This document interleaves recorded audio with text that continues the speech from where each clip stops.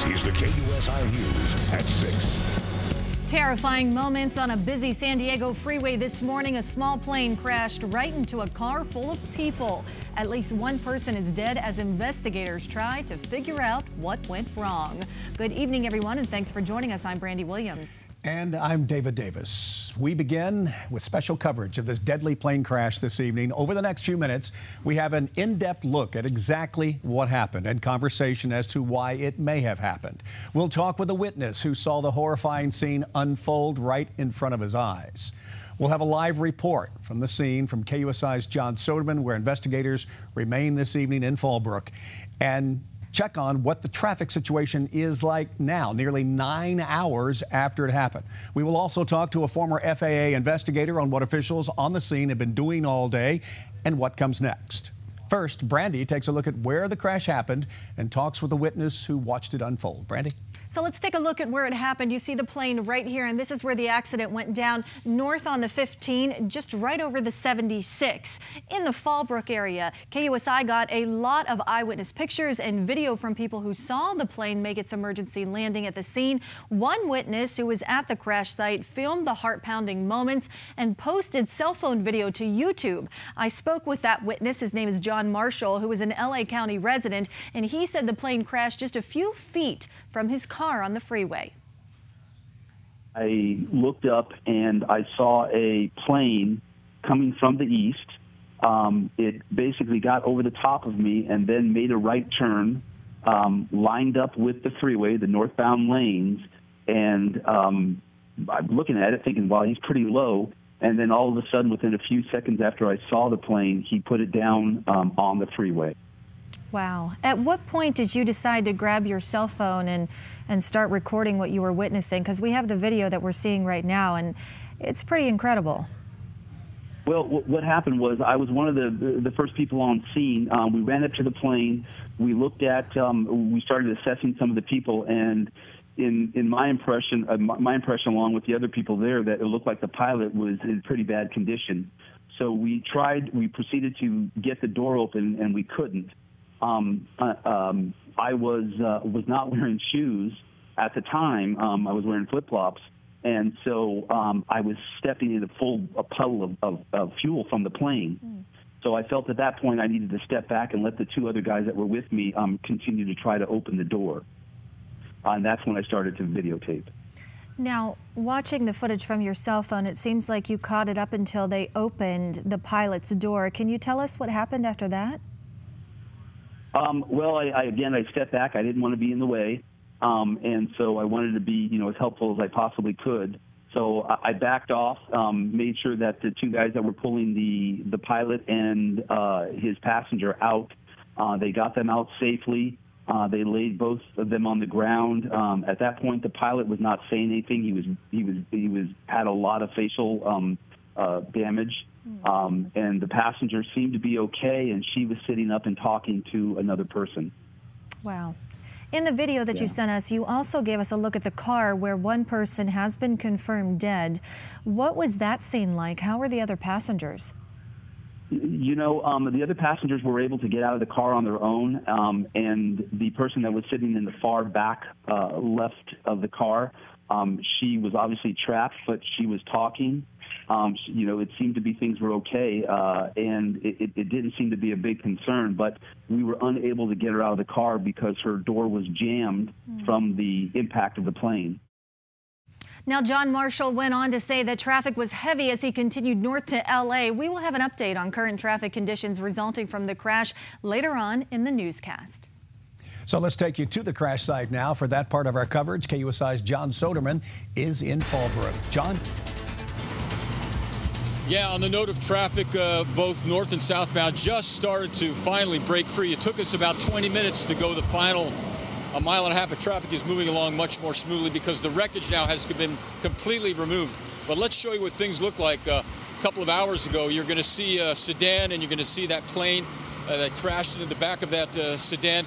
Witnesses say the plane skidded for about 250 feet in the slow lane of northbound Interstate 15 before plowing directly into the back of that car that was parked. The woman who's killed has been identified as 38-year-old Antoinette Frances Isbell of San Diego. The pilot, identified as Dennis Hoagie, 62, of Amul. He is dealing with life-threatening injuries, very serious head trauma. His passenger suffered a severe neck laceration, but her injuries are not described as life-threatening. Here now, more from the CHP. We got the call about 9:17 a.m. This morning. We got a call of a plane down northbound 15, just north of the 76, and a plane that had collided with a vehicle that was stopped on the right shoulder. What we discovered was from witnesses that were on the scene. They related that they observed the plane appearing to have issues in the air, come down, land in the number 4 lane, and the Nissan was stopped on the right shoulder. According to statements that we received from the driver of that Nissan, that he had pulled over to the right shoulder to sync his Bluetooth on his phone, and the plane collided with the rear of the Nissan that was stopped on the right shoulder, subsequently killing the right rear passenger. And the woman who was killed, Antoinette Isbell, was in the right rear seat of that car. She was crushed by the impact from that plane. But once again, traffic is finally starting to free up. NTSB and FAA are on scene here, and we'll hear what they have to say coming up tonight at 10 and 11. Just north of Escondido, John Soderman, KUSI News.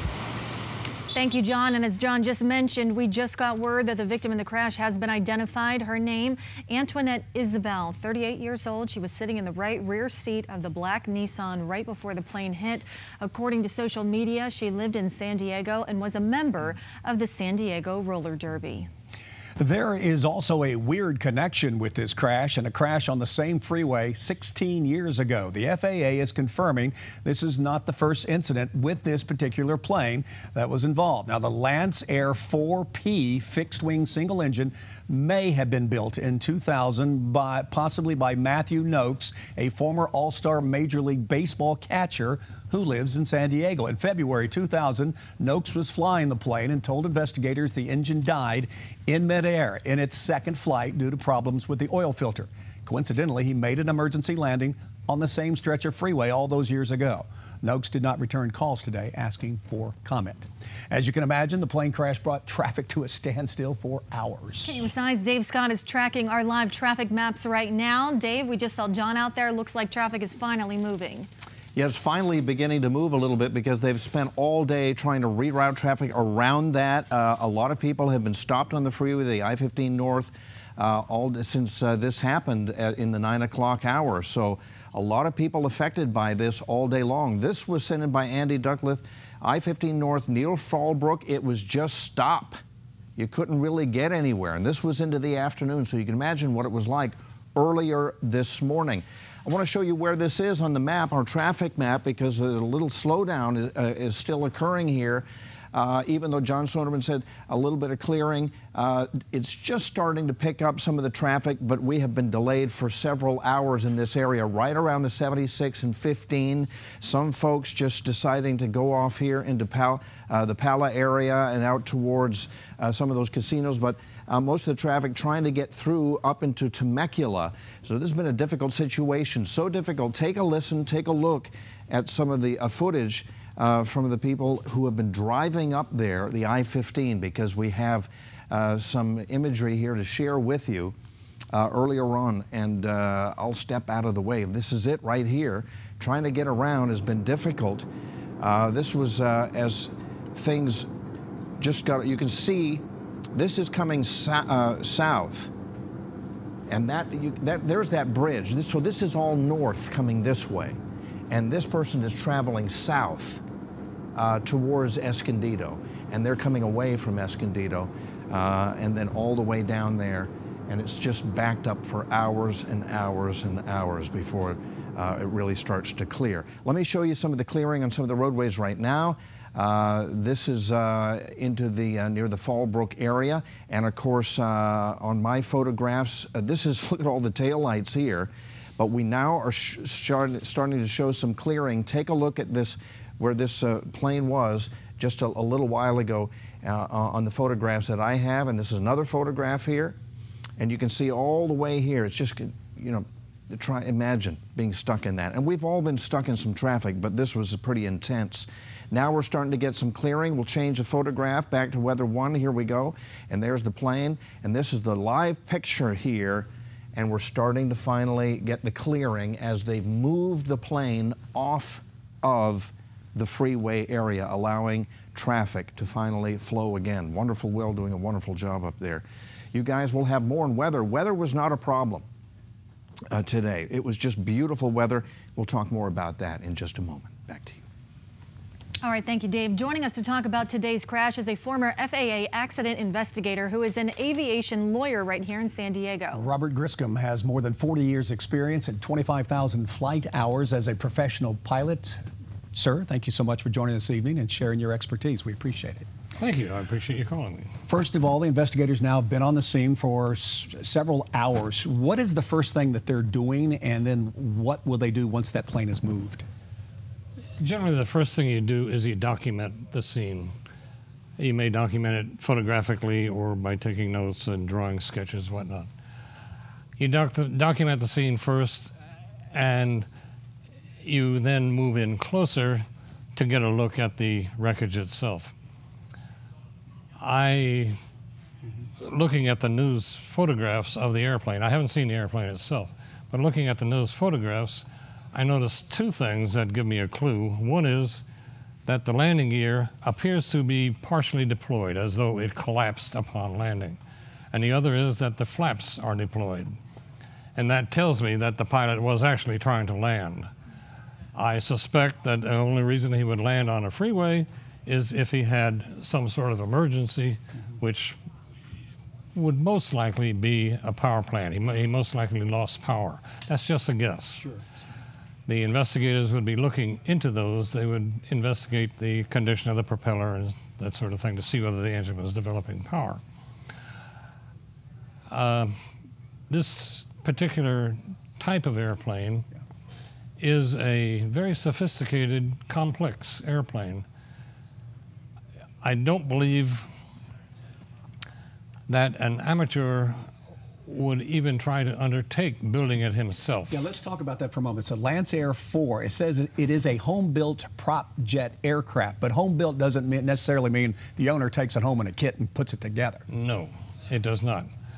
The Lance Air 4 is the structure is composite. It's fiberglass and carbon fibers. They're very strong, and it's very clean. It's a very fast airplane. But it is complex. It's got a 350 horsepower, 6-cylinder engine that'll take it up to 28,000 feet. It's not your typical family vacation airplane. The composites, the way it is built, require some expertise in order to put it together properly. And if it was built in 2000 and it has flown before and it's been flying, then it must have been put together properly to go through all the inspections that are necessary every 100 hours. So I would suppose that, as most Lancers are, this aircraft was built by a professional mechanic who supervised the owner who helped the mechanic put it together. That way they can register it as an experimental aircraft, as a home built, because the owner did have some hand in building it. But he was under the direct supervision of a mechanic. I would bet on it. Are these smaller planes riskier to fly in? You know, the big commercial jets, we've all heard they have multiple engines. When something goes wrong, how do they troubleshoot in these small planes? Well, in most small airplanes with only one engine, their performance is such, it's slower, you know, and their performance is such that they can land almost anywhere. It's almost anywhere, not anywhere. And the engines are very dependable. They don't fail very often.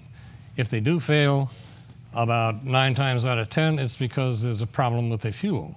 Either not enough fuel, they ran out, or mismanagement, switching from one tank to another. Airplanes have crashed with 30 gallons of fuel still on board. And I want to ask you real quick, witnesses have said that they saw fuel leaking as the plane was coming in. Any connection, potentially? Well, I don't know that they could see the fuel leaking as it was coming in. Once it struck the ground, then it's understandable. Obviously, yeah. But they might have seen some fluid escaping. Not necessarily fuel. So not necessarily So fuel. quickly, now that they have the plane in their possession, they're moving it somewhere else. What will happen there?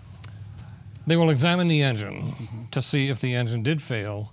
If there was a problem with the engine, they will examine the fuel system to see if there is any fuel or if there was an imbalance of fuel. Fuel in one tank but no fuel in the other tank, and the wrong tank was selected. That's mismanagement.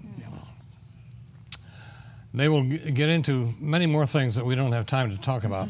Those are what I would concentrate my initial efforts on to determine whether there was fuel or if the engine failed for some other reason. All right. But I would be willing to bet, without having seen the aircraft or the wreckage or anything, I'd be willing to bet that for one reason or another, the engine failed and the pilot was deliberately trying to land on that freeway. And that's a pretty educated guess coming from a man that's had 40 years of experience. Thank you so much, Mr. Grissom. We appreciate it. You're quite welcome. Well, while today's plane crash is definitely out of the ordinary, this isn't the first time a plane has made an emergency landing on a San Diego freeway. But as we are about to show you, today was the first time in recent memory somebody died. A plane suddenly appearing right in the middle of the freeway. While it certainly is surprising to anyone who witnesses it, it's not unheard of. In fact, KUSI has found at least 5 other instances where something similar has happened in just the last 4 years. Let's begin in 2012. A plane makes an emergency landing on Highway 67 in Santee due to engine problems. Fortunately, a CHP officer sees the plane in trouble and is able to stop traffic. At that time, the pilot had no choice. He made a hard left turn because the only safe place he could put the plane down was on the freeway. Fortunately, this officer was in a perfect position to be able to observe what was going on and to stop the freeway with a traffic brake so that he could do so. That same weekend, a small plane carrying 4 people is forced to make an emergency landing right on the 15 in Escondido. Because it was pretty late at night, the plane is able to avoid the small amount of traffic. In 2013, another 2 close calls. First, in Otay Mesa, a single-engine Cessna lands in the northbound lanes on State Route 125 after losing power. It was an incident where I had carburetor icing, and the engine cut out. I couldn't get the engine to restart. It started, it sputtered, it came on, it came off, and it wouldn't continue. And I couldn't make it to the airport, so I decided to land on the highway. A couple of months later, another one in Santee. A small plane lands right on State Route 52 due to engine trouble. Fortunately, the pilot somehow finds a break in traffic and no one is hurt. And just last year, some South Bay drivers get a surprise when a vintage plane touches down briefly on the 125 southbound at 8th Street between cars in some light traffic. With a sudden burst of power, the pilot takes off again, only to crash in the Otay Ranch section of Chula Vista. He was a little shooken up initially from the adrenaline, and now that the reality of it's setting in, he's very thankful it ended up the way it did. Again, in all these previous instances, no one was seriously injured. But why so many emergency landings in San Diego? Well, it's anybody's guess, but there are 11 different airports throughout our county. We will continue to bring you the latest on this developing story as it becomes available on air and online. We have posted the story to our homepage with the latest details, along with pictures and video that all of you have sent us. Just head to our website, KUSI.com. Well, candidates are stepping up their campaigns days before the Wisconsin primary. Coming up on the KUSI News at 6, what the candidates are doing to keep up the momentum. And the Padres Fan Fest has begun. We'll show you all of the highlights coming up. We'll be right back.